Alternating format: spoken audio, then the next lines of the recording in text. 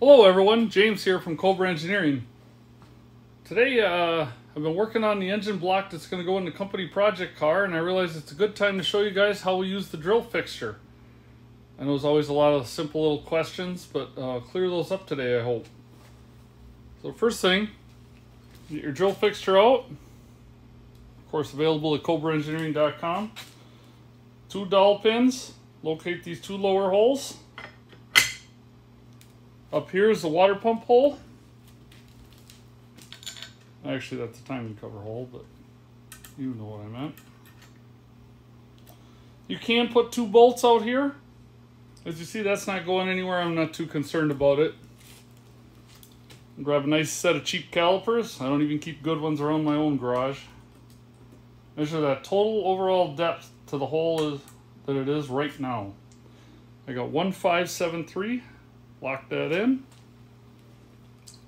And clearly I don't want to drill any deeper than that. I may get into passages you don't desire to get into. So I grab just a simple piece of tape. Put that on the drill bit. Measure out my approximate length. Again, this ain't rocket science. You got a little room to play with there. It's not gonna... And this is just a visual. Take my drill.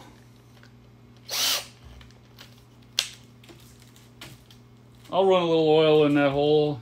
You don't need to really for the drill, but never hurts.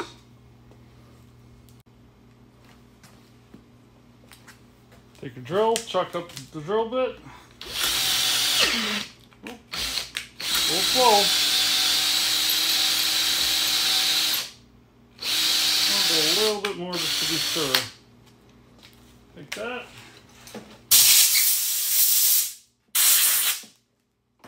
Pull that off. Then we'll pull out this other bushing. You can just set that aside until we get to the tap. Now we're going to move over and we're going to have to remeasure again, because this boss is set down quite a bit different. It's not entirely necessary to put the set screw in here, but I don't like to get the bushing spinning. Same story again. Got 2050, 48 technically. I'll show you guys. I'm just going to have to reset it.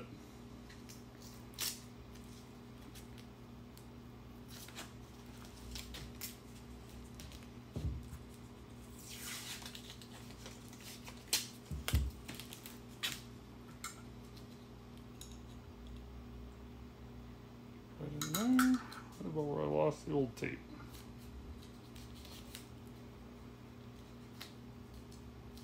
By doing this, there is a coolant passage on this side and some other passages that has potential getting in. So definitely don't skip this step. Get that marked good. Oh, almost forgot the oil again.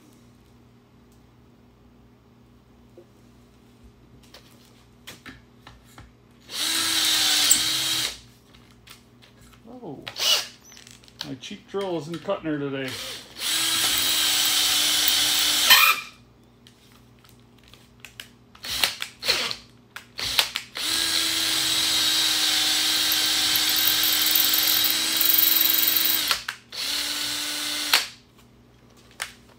There you go. The drilling's all done.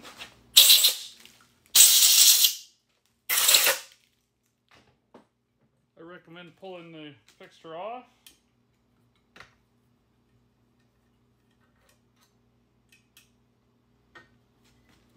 Cleaning them holes out good.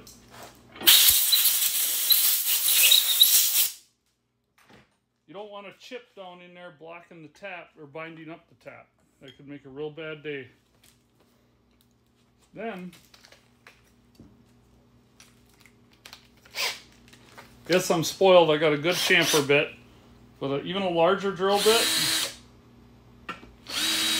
You see, just a nice, break that edge, give it a little lead in for that tap, makes it always nice and clean. Drill fixture right back on.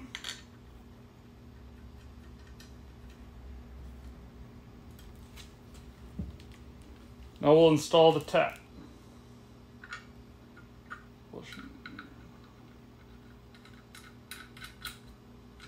See, those don't need to be super tight. They're just holding it in place.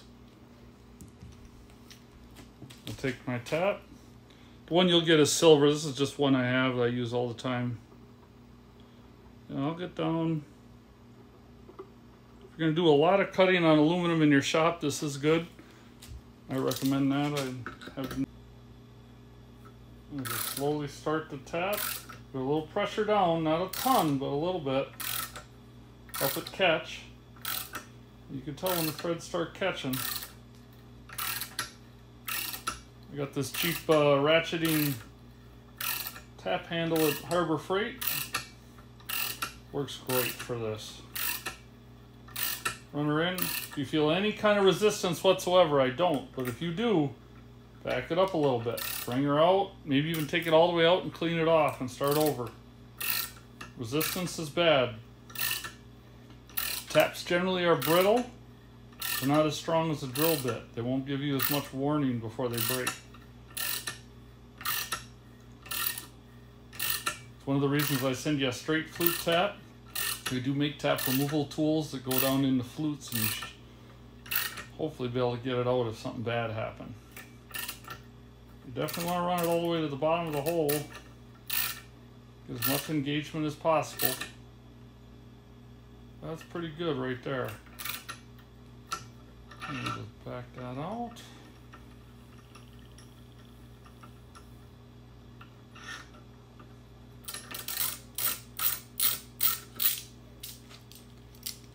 Blow off, clean off the tap good. You don't want to start over on the new hole with any chips on there whatsoever. Now, you're going to pull that drill bushing out. Set that aside. Better yet, this is a 96 Texad block, and we know that it's got a timing cover hole that's not lined up for the newer Cobra timing cover. So we're going to drill that hole next, so we'll just put it there. We'll move our tap over, tap bushing I should say. Bring our tap in again. New oil. No such thing as too much, just like you could imagine. Start her in for a little pressure. You can feel when it catches. Oh, thought it would.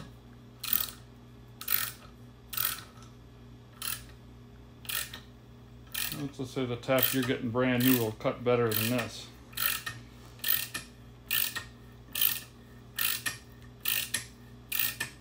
On here you can see down in the boss, you'll be able to look. There's some room there.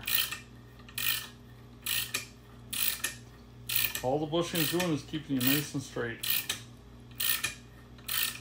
It's going in pretty smooth for me. Haven't had to back it out at all. Don't be surprised if one hole's different than the other and you got to back it out a couple times, the other one went right in. Don't be a hero.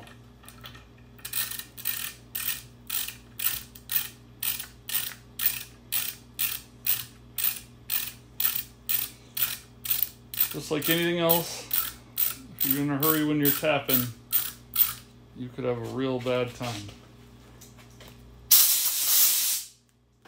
There we go. All set for the dowel pins. All we'll do is come in,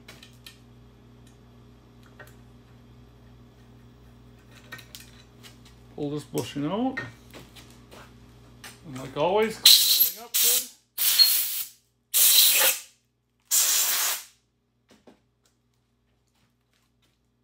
Now, we are going to run the extra. So I have a 9mm pin here.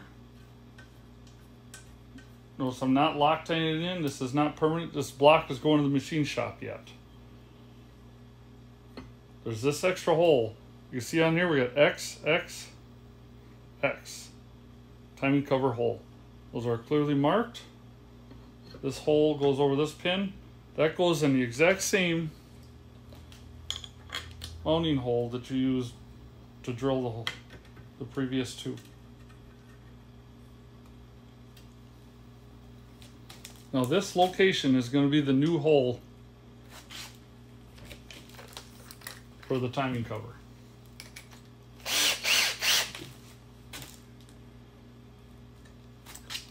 Unfortunately, I'm going to get a little oil in there. We don't have a set depth. We're going to use a little bit of judgment here. Oh, turn it on high.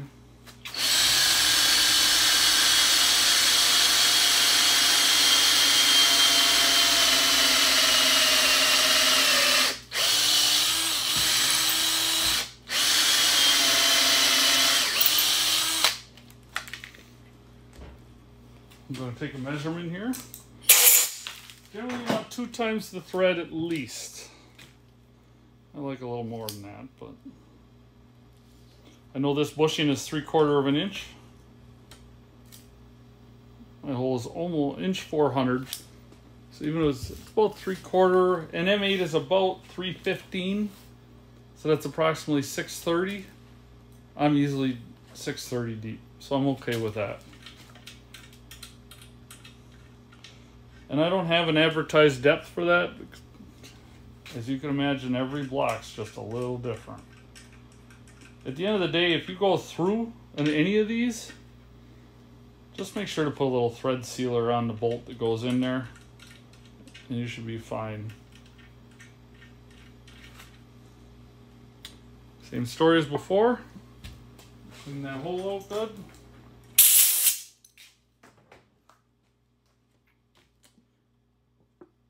Get a little oil on the tap. Okay, more in a little bit. Get every flute.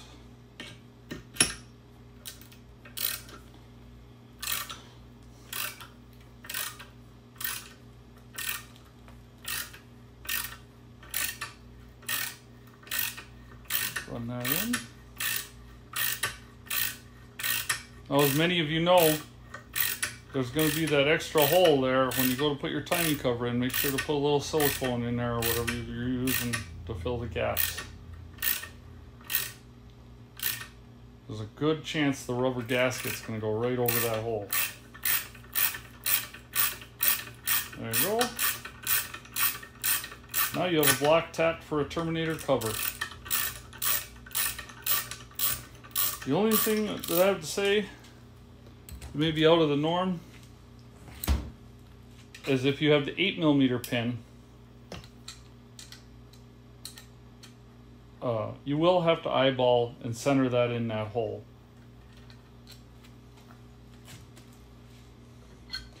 Pull that off, clean her out. And you can see how it's just a little bit off of that one.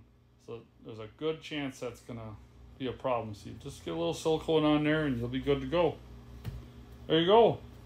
Now you got an aluminum block with upgraded dowel pins, much stronger than those small M6 ones that are in there.